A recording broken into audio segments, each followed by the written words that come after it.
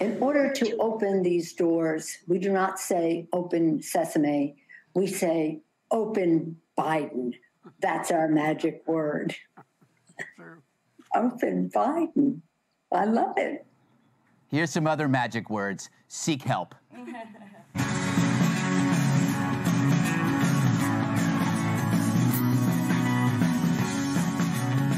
It was vamoose for Dr. Seuss.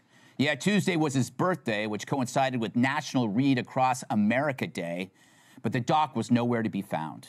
Yeah, just a few years after our first black president read Dr. Seuss to kids on this very day, the new old white guy completely strikes the author from the event. Canceled.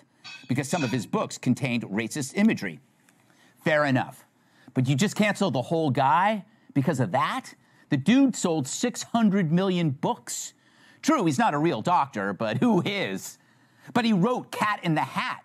True, it's the only one of his books that I read. So I decided to do some investigating. I mean, just how bad could these books be? Well, it turns out pretty bad. First, Horton hears a great lecture on white supremacy. I had no idea.